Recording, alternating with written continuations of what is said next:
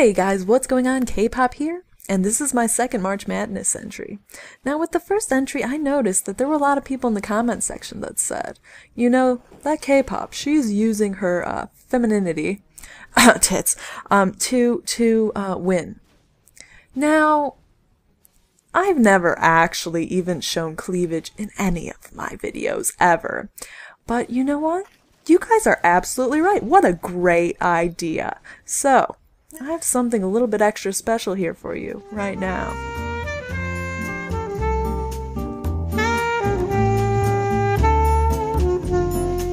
And that, ladies and gentlemen, is a man-ass. Thank you very much.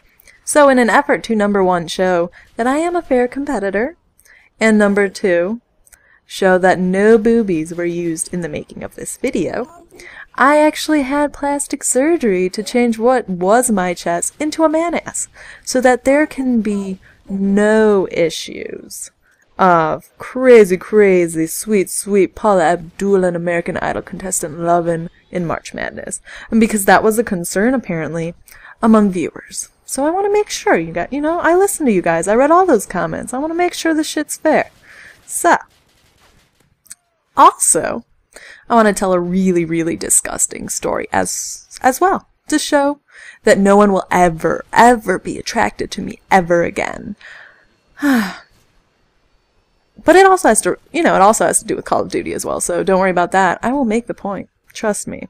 So let's get on with the story. And it is a bit graphic, so, if you're sensitive, stop listening. Oh shit, what the hell? What the hell? Dude, first my radar, now my commentary. Please, just leave. Ugh, anyways, story time. Alright, so basically, I went to a bonfire over the weekend, and with most bonfires, there's a fire, there's people, and there's beer. So I had like 5 or 6 beers, which was, more than enough to get me happy. And so, obviously I went home, I slept for a few hours, I had to get up early.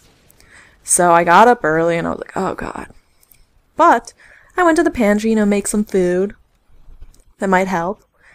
And I see pancake mix. I'm like, alright, I'll take some oh, not any pancake mix. It was blueberry pancake mix. Frickin' yeah. So I go to make the blueberry pancake mix, and I'm like, you know what? I kind of want waffles. So I take out the waffle maker, and I make some blueberry waffles. Now, it's not the same. They have the texture of pancakes, but they look like waffles, so whatever. So I'm pouring the Aunt Jemima, Aunt Slutty Buddy, whatever her name is. I'm pouring, her on my waffles. And of course it spills out like crazy, and I'm like, oh god, whatever. Sugar. Loves it.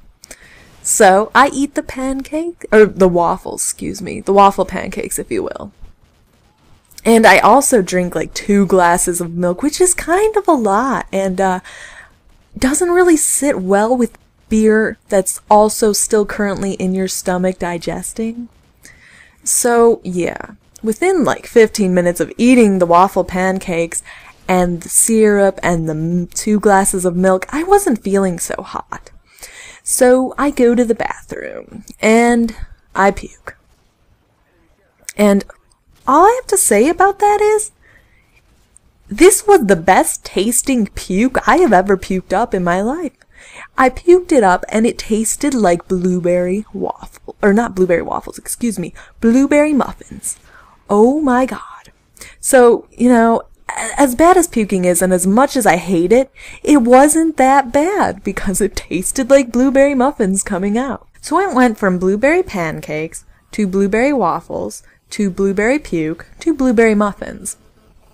So, what I was kind of considering is, if Modern Warfare 2 is pancakes, and we have Modern Warfare 2 pancake mix, with our one-man army beer, and then we go and make Black Ops waffles with Second Chance milk, what does that make Modern Warfare 3?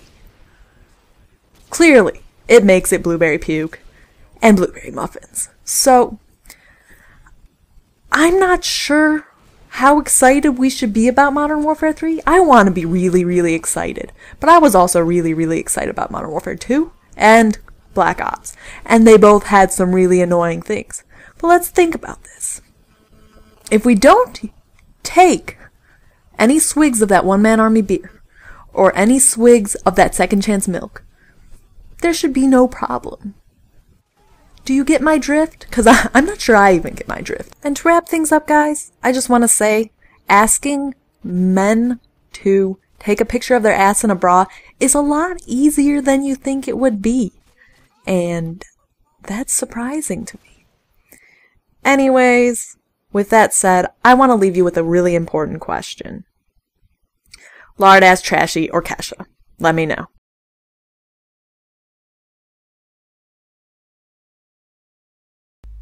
What's up, guys? It's Dirk.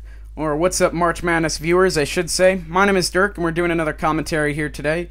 We're playing some Demolition on the map of Berlin Wall, and I'm sniping.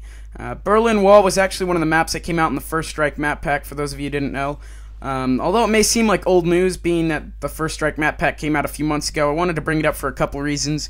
One, in only a few weeks' time, I think it's May 5th, so that's about 2 weeks from now, or 3 weeks actually, we will be able to download the next map pack for Black Ops called Escalation, so that's pretty exciting. I wanted to get your guys' thoughts on that. That information just actually started to come out a few days ago, like 3 or 4 days ago, so I wanted to get your guys' thoughts on that.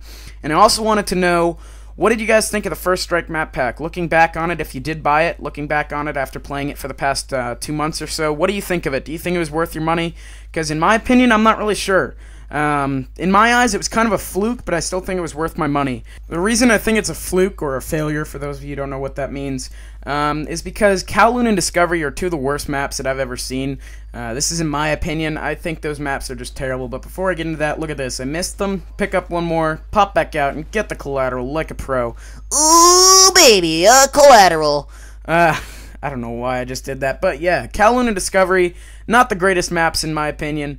Stadium was pretty good, almost good enough to justify buying the whole map pack on its own. And Berlin Wall, it's so-so. It can be good for some game modes, bad for others. Sometimes you'll play it and have a blast, sometimes you'll just be like, why am I playing this map? But there is one thing that's really consistent about Berlin Wall, and that's that the map is really good to snipe on. The way it's designed, you've got lots of long lines of sight and lots of open areas, so sniping is a very effective playstyle pretty much wherever you are, and you're always able to get to a spot where you can use the sniper and get a lot of kills. And you see I just no-scope that guy and then just completely toy with him as he jumps through the window. But yeah, so leave a comment telling me whether you thought buying the First Strike map pack was worth it in your opinion. And look at this. So I realized I was sort of flawless. I run back here because I didn't want to engage him head on because I wasn't sure I was going to win. And I ended up shooting him in the ankles as he ran in kind of dumbly. So I ended up getting the final kill cam. So that was pretty nice. So let's move on to round 2.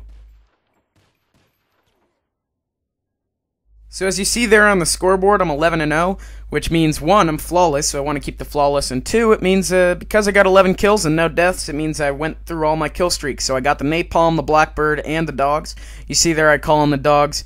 And now, a lot of people tend to run something like Chopper Gunner or Gunship over the dogs in this game, and I think they're definitely an underestimated kill streak. The reason I'm using them on this map specifically is because there's a lot of buildings. So, as you know, you go inside a building when someone has a Chopper Gunner, you're safe from the Chopper Gunner for the most part.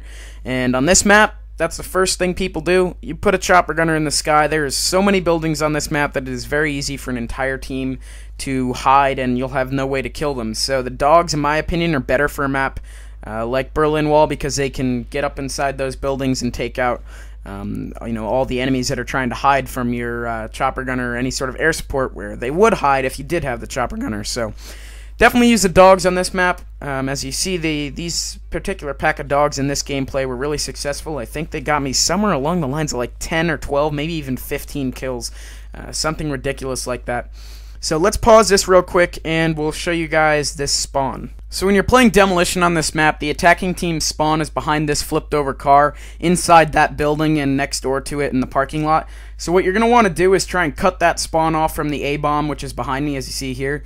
And in order to do that, the best spot to be with a sniper rifle is inside this bar or tavern right here. As you see, I'm able to get lots of kills. Sometimes you'll even get lucky and the enemy team will all line up and you'll be able to get a collateral. So definitely utilize this spot when you're playing Demolition on this map. So in the next few minutes, I'm utilizing this spot really, really well. You see I pick off that guy, and then I'm going back and forth between inside this tavern and peering through the doorway like that and getting that guy. And I'm going back and forth between doing that and peering around this corner here up the street. Now this is really good. One, as you see, I'm getting lots of kills, so it's obviously working. But it's also good because it keeps your enemies on their toes, keeps them on their feet, keeps them a little confused at all times as to where you exactly are, and you know, as to where your location is. So what that does is a lot of times you'll find yourself shooting someone who's trying to kill you, but they're going to one doorway when you're shooting them from the doorway that they're not concurrently looking at. So that's a really good strategy to use when it comes to trying to survive.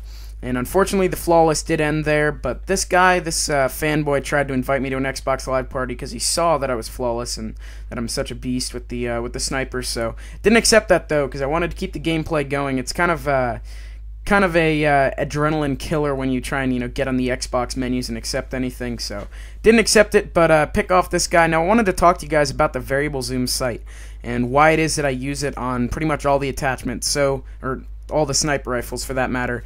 So the attachments that you can get on most sniper rifles are the variable zoom, the default scope, which is the one that's always there, the infrared, and the ACOG. The ACOG and the infrared are very engagement specific, I'll say.